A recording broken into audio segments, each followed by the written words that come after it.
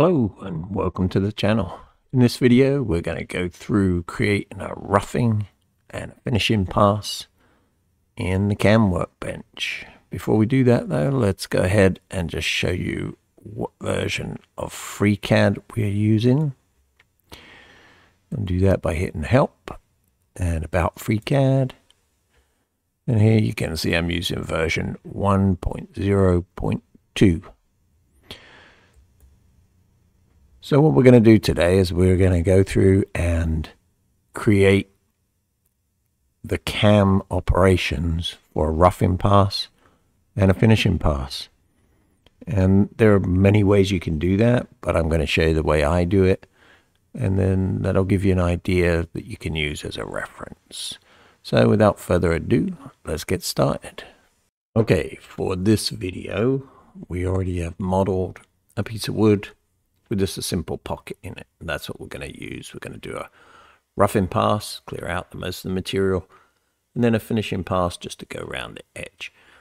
So we're going to go into, from the part design, we're going to go into the CAM workbench. And we're going to create a new job. I'm just going to leave that be default. My new job is here. I'm going to open this up just so you can see it because we don't need to see the model for this part. So in my setup, I'm going to use the existing solid, and I'm going to pick the model, and I am going to set my origin. So let me just pop that open quickly. We are going to move the origin. You see the origin is right in the middle there. What I want to do is I want to move the origin to this point over here. So I'm just going to select that point and I'm going to say set origin. Now my origin is over here on this corner because that's where I always start from. And then as far as tools are concerned, I'm just going to leave the default tool in there. I'm going to give it some speeds here. So my horizontal speed maybe 1500, and my vertical speed, I like that to be a little slower, so I just go with 200. Spindle speed doesn't matter because it's not going to be taken into account in my CAM. So my spindle is actually a router, so you just turn it on. There is no speed control.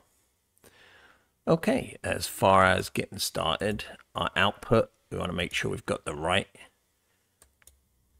processor, post-processor selected. I'm going to just select the generic one for now because that's what I'm going to use. And that's our setup done. So we're just going to say okay for that. And now what we want to do is we want to do a couple of operations. So I'm just going to turn that model so I can see it. I'm going to select the base here. And for my roughing operation, I'm going to use the adaptive clearing and profiling. So we're going to pop that open. And I'm just going to move this over here. And you'll see the base geometry was selected. So I selected that face. So that's that face there. Everything looks good. Extensions, we're not going to enable those. Depths, we want to make sure that we're going down to the full depth because I'm not going to leave a finishing pass for the inside. I'm going to finish the outside. What I will do is do a finish step down, and I'll just make that 1 millimeter. So what it's going to do is it's going to cut in there, and then it'll cut down 1 millimeter. Now my step down is set to 5 millimeters. That's a little bit much for my router, so I'm going to change that. If you look, it's the op tool diameter. So that tool is 5 millimeters, so it's going down 5 millimeters. I'm going to make that 3 millimeters. And when you change these numbers, so when you do that, you need to put in millimeters. You actually have to tell it that it's millimeters that you're putting it in. So now my step down is 3 millimeters. I have a finish step down of 2 millimeters. So I'm going to get 2 threes. Oh, sorry, a finish of 1 millimeter. So I'm going to get 2 threes and a 1. So I should get 3 cuts. My safe heights, I'm going to leave those as my defaults. And then the operation itself, what we're going to do in here, there are a couple of things we want to do. So we're not doing the finishing profile. We're going to force the clearing inside to out. And we're going to have our step over here. Step over is 1%. That's not going to be enough. So that means how far the tool is going to step over. You know, it's going to go past. So I'm going to make that 21. Could even go more than that, actually. Let's go 50%. I'm going to just change that to 50. It's a percentage, so I'm going to change that to 50. Like that. And I'm going to leave everything else as defaults. I don't think there's anything else that we need to change except for the stock to leave. So I want it to leave 2 millimeters around the outside edge. That's all good. I'm going to hit apply. And I'm going to say OK. Now I'm just going to move this window over here. We'll zoom in here. It just looks weird because the bottom's still green. So if I select over there, just to unselect that bottom face, now you can see that it's leaving space there. Of course, with this cam, I can go and take a look at that. So I can use the cam simulator and I can click on that and we'll see what the cutout looks like. And my stock is in the wrong place here. So let me see what's going on with that. Let's go into my job. Use the existing solid, use the model. Let's try using the body. Try using the model. So the model is right over top of it. So I don't know why. When I simulate it, it should be right over top. Let's see. Ah, there it is. It's just had a glitch. And now if I run it, you can see it. And it's happily cutting away the middle. What it does with these adaptive clearing, it's coming down the helix, and it's going to gradually get bigger and bigger and bigger. My step over is 50%, so it's doing half the tool right now. And it is going to widen out. I'll eventually clear all of that. I'm not going to make you watch the whole thing. And so that's my roughing operation done. To make that say roughing operation, I can right click, rename, and I'm going to say roughing pass.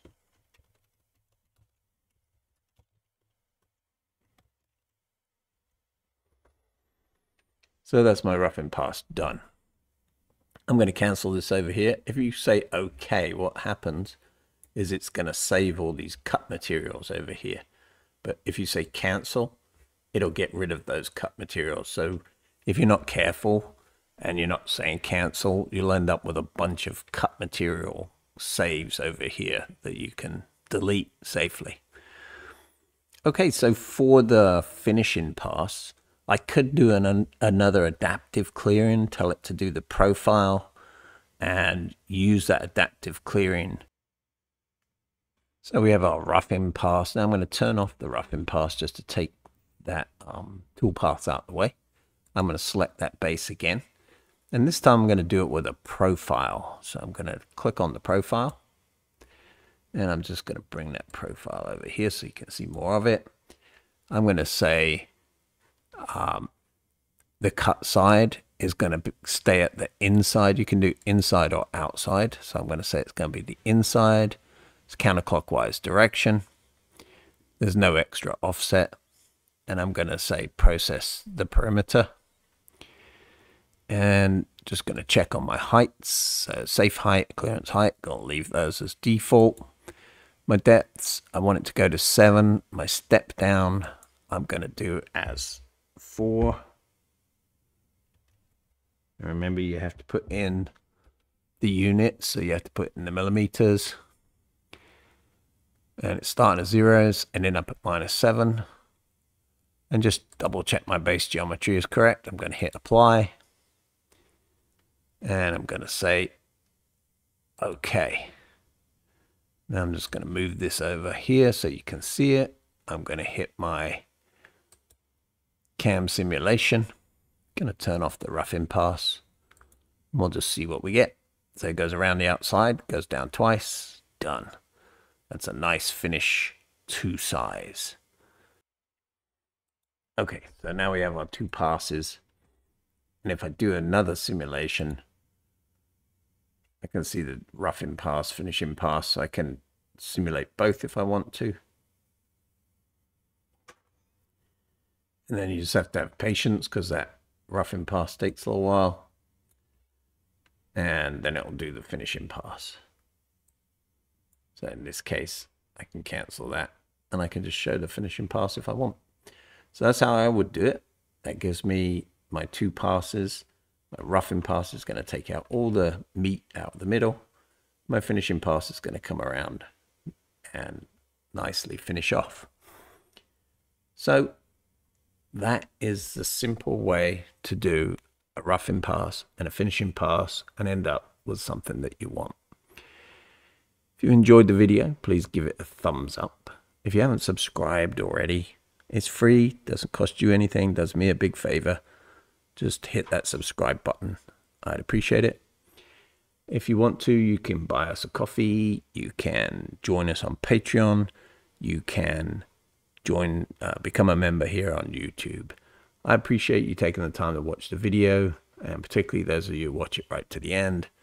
And just let me know below what you'd like to see in the next one. I'd be more than happy to do it for you.